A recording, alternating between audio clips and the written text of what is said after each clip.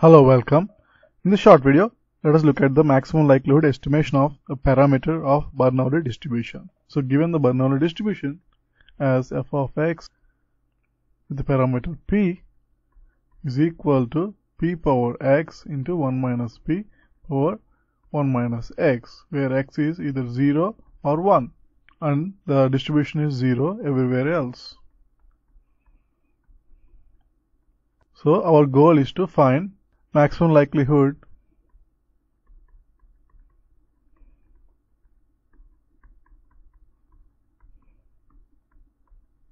estimator of p.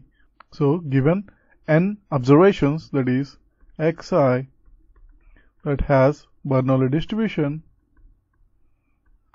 with parameter Bernoulli distribution with parameter p, and xi is independent of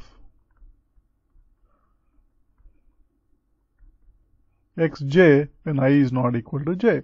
That is, given n IID observations, we want to find an estimate of p. So the log likelihood L of p is defined as logarithm of the product I equal to 1 to n, the probability distribution of x given p.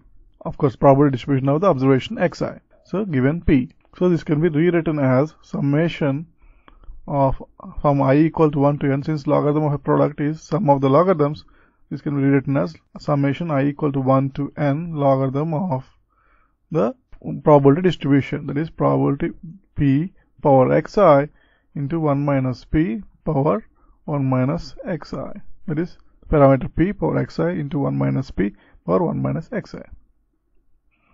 So this is the log likelihood function. It can be further simplified as, since this is log of a into b, we can rewrite it as log of a plus log of b. So we have summation I equal to 1 to n xi times log p plus 1 minus xi times logarithm of 1 minus p. So to find the maximum likelihood estimator of p, we have to maximize this log likelihood function. We want to find the value of p that maximizes this log likelihood function. That is, find the value of p that maximizes this log likelihood function. This can be accomplished by finding the derivative of the log likelihood function with respect to p and equating it to 0. That is, you basically locate the peak of the log likelihood function.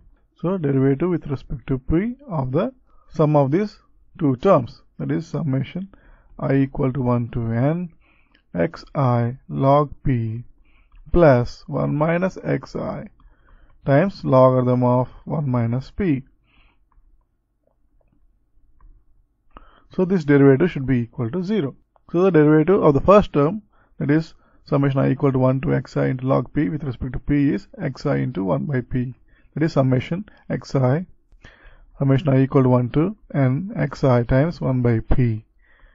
And next, the derivative of the second term is summation I equal to 1 to n 1 minus xi times 1 by 1 minus p into minus 1 is equal to 0. So by using simple algebra, we can rewrite this equation as summation I equal to 1 to n xi multiplied by 1 by p minus, there is another summation I equal to 1 to n of xi into 1 by 1 minus p into minus 1 into minus 1 plus 1, that is plus 1 by 1 minus p. And the last term is plus summation I equal to 1 to n minus 1 by 1 minus p is equal to 0. So this implies that the sum of these two fractions is 1 by p into 1 minus p multiplied by the summation I equal to 1 to n xi, and this term is minus n times 1 by 1 minus p. So this is equal to 0. This basically implies that p hat is equal to 1 by n summation I equal to 1 to n of xi. That is, p hat is given by the maximum likelihood estimator of the parameter p is given by the sample mean of the observations. So for a Bernoulli distribution, the parameter p can be estimated by using the sample mean. Thanks for watching.